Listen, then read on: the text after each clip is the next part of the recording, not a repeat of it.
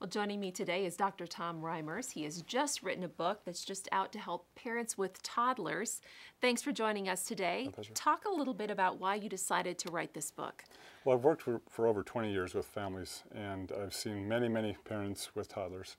Parents come into my office with all kinds of what they would call common behavior problems. And if you're a parent of a toddler, it's not just a common problem, it's often a challenging problem. And often you're dealing with more than one problem, maybe two or three. So I just felt it would be helpful to take all the ideas and strategies that I've given to parents over the years and put them into one place. And talk a little bit about your experience with parents and children over the years. I worked in a number of behavioral outpatient clinics, everywhere from Johns Hopkins University, the University of Iowa, Children's Hospital in Omaha, and now at Boys Town. And so I feel real pleased to actually be the director of the behavioral health clinic here at Boys Town. And I looked at this book and have read it, and some great tips in here. And I also like how you have the book set up into chapters that parents can really go to that specific chapter. Why did you write it that way, or what were you hoping for? Sure. When I looked at the parenting books that have been written for toddlers, I noticed that a lot of them were written more with some general philosophy and general parenting advice, and they were kind of light on specific strategies for particular behavior problems.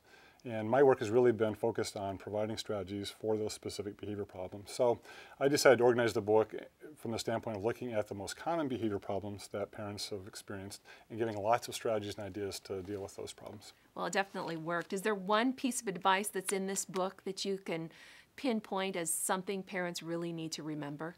The one thing I think parents will kind of see throughout the book is that I talk more about the importance of action versus words. And parents spend maybe too much time talking to their toddler and less time acting and looking for ways to respond, both to their positive behavior and to their negative behavior. And so I think, act, don't yak is a term I sometimes use.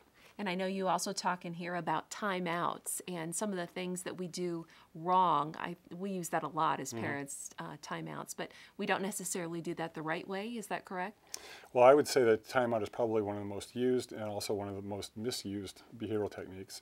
The idea with timeout is that nothing should be happening while the child's in timeout.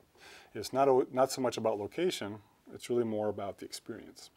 And what I mean by that is parents, when a child's in timeout, nothing needs to happen. Nobody talks to them, they don't talk to anyone. Parents have a hard time with that. And so I spend some time in the book talking about not only the experience of timeout, but also what do parents do when a child won't stay in timeout.